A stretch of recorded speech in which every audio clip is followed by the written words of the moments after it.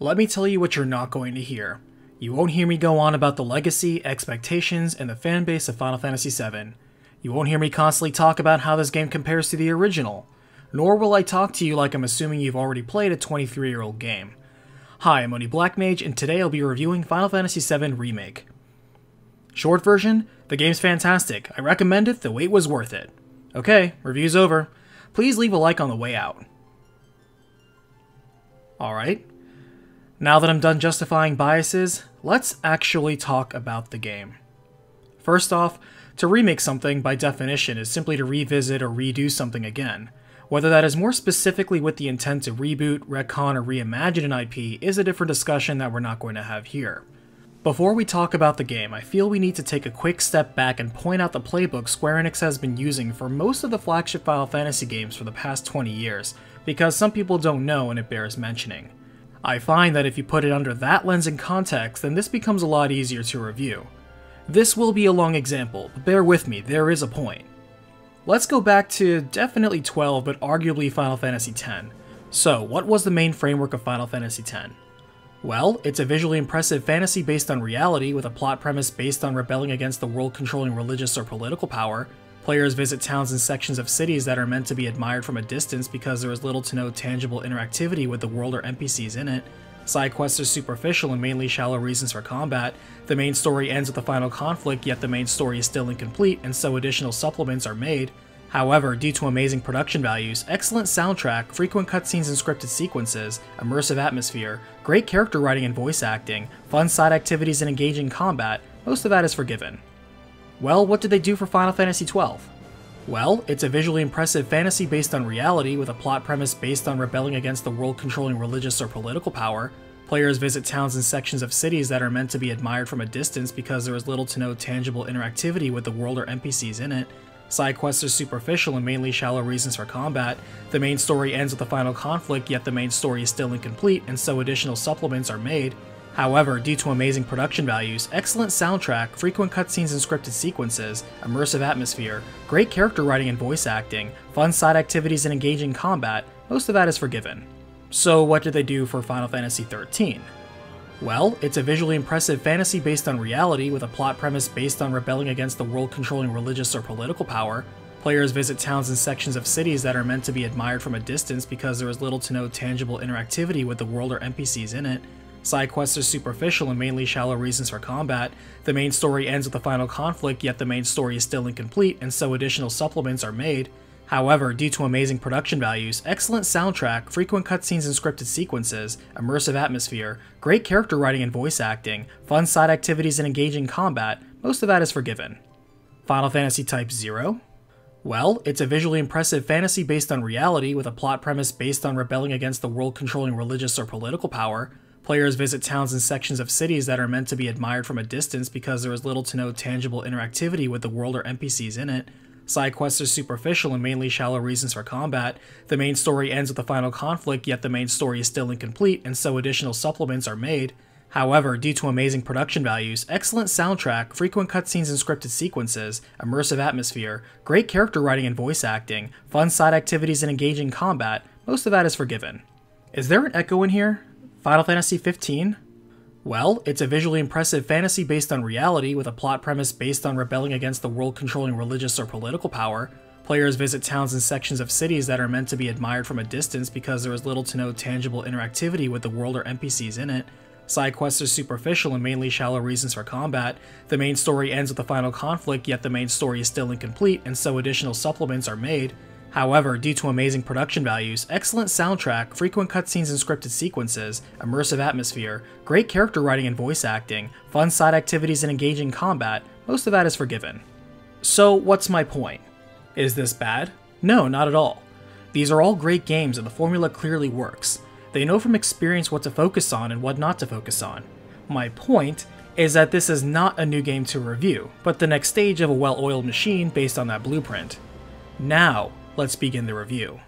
For story, the game features a mercenary named Cloud as he is hired to assist a terrorist Splinter Cell leader named Barrett alongside childhood friend and martial artist Tifa, and later encounters a girl with mysterious powers named Aerith and a captured canine used for experiments called Red 13. The game progresses along 18 chapters, and each one is set in a specific zone of interest before being capped in a grand boss battle.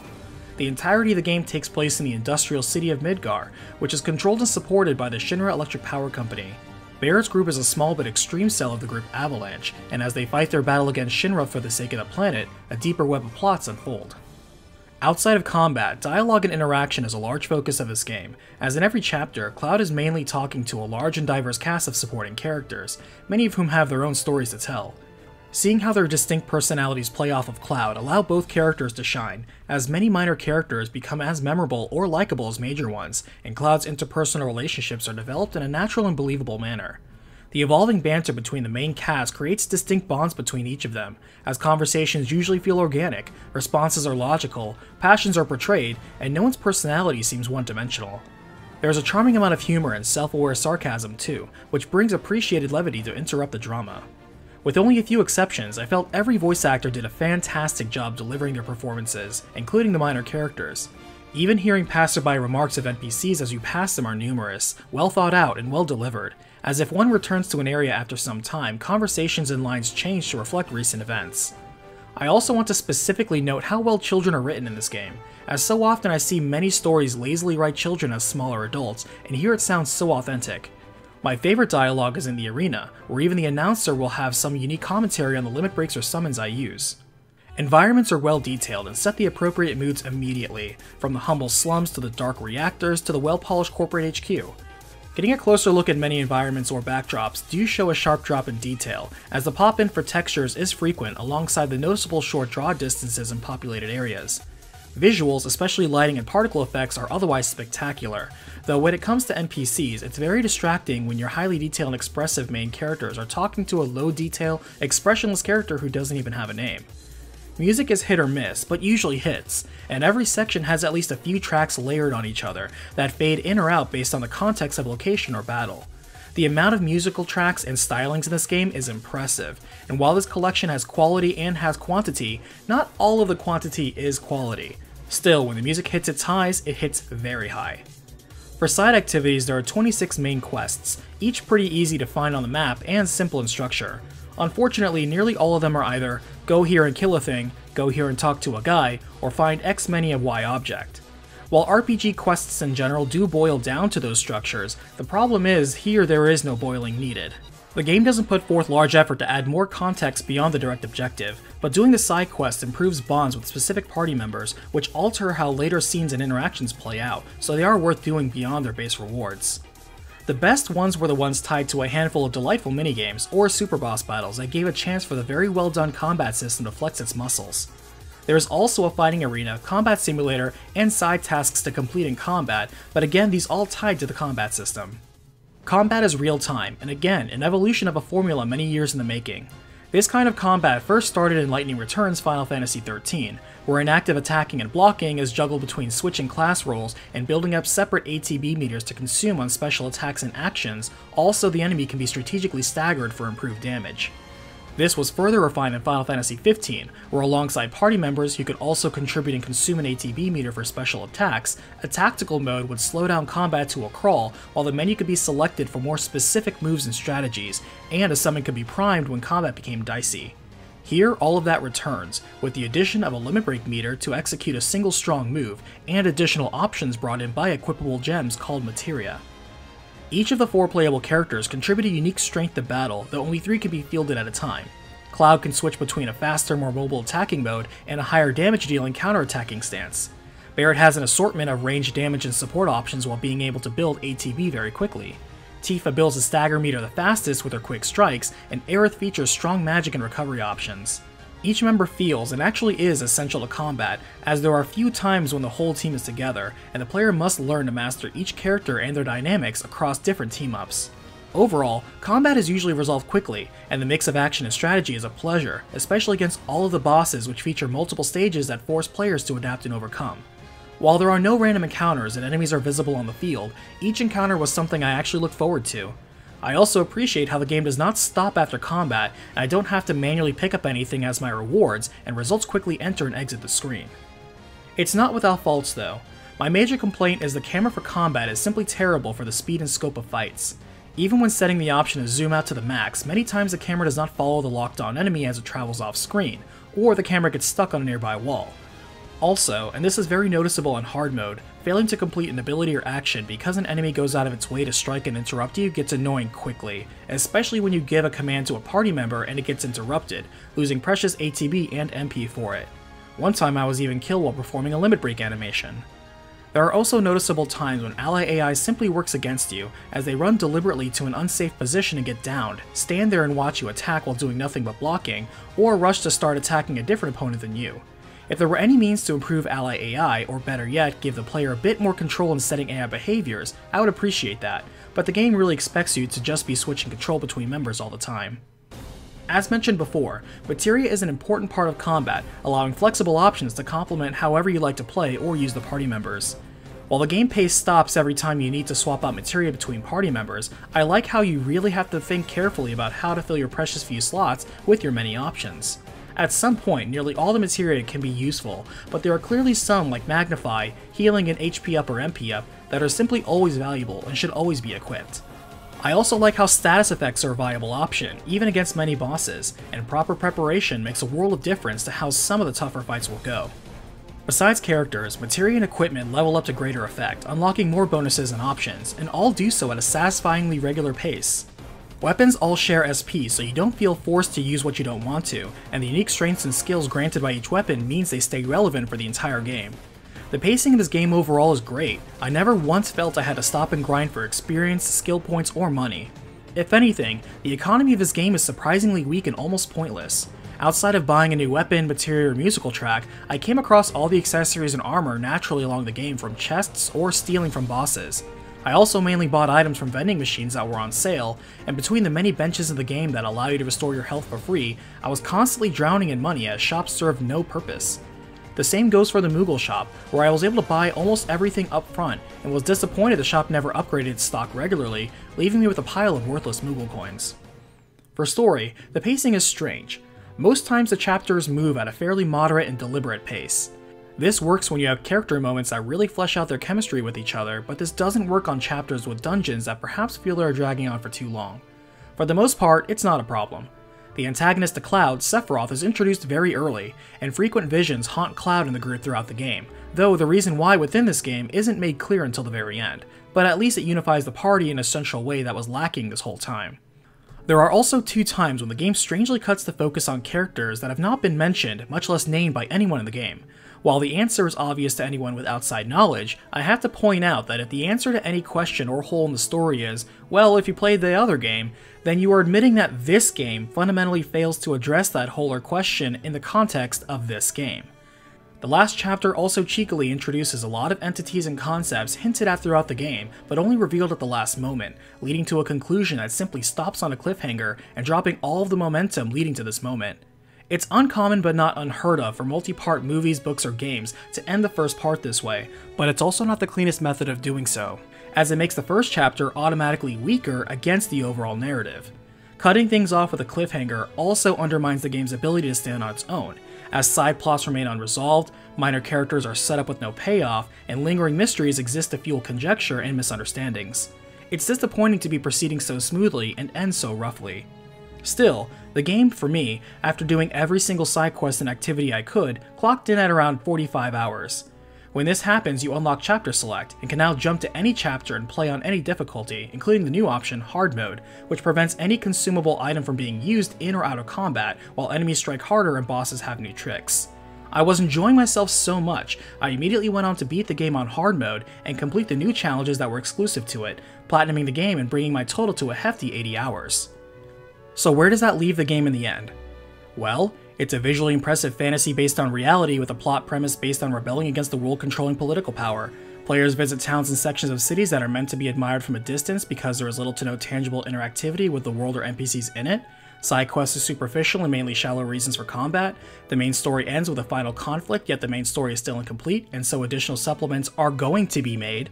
However, due to amazing production values, excellent soundtrack, frequent cutscenes and scripted sequences, immersive atmosphere, great character writing and voice acting, fun side activities, and engaging combat, most of that is forgiven. For the next Final Fantasy, I'll be here, waiting to applaud because they have further improved this same format, but I'll applaud harder if they choose to break it and work on their weaknesses after decades of ignoring them. In conclusion, this is a fantastic game, and already one of the best experiences of 2020. I highly recommend picking it up as soon as you can. It's a great ride. And now, here are some tips to help your playthrough. Most of these tips are going to be combat and materia related because really that's the only thing anyone would need help with in this game. Don't ever worry about grinding. After you beat the game, the XP gains are so great, I hit the level 50 cap before the end of Chapter 2. Fights go much faster with first strike materia. Have 1 or 2 on and enjoy the rewards. If you're getting tossed around on your back more often than you like, then work on your blocking game. Try to learn what actions can be cancelled with a block, and it usually helps to err on the side of caution, and many enemies have extremely short startup times on when they declare using a special move into actually using it. I also heavily recommend equipping the extremely useful steadfast block materia on a few party members, as often you will be blocking and appreciating the damage reduction in ATB gains. For almost every human duel against Cloud, use counter stance with Cloud.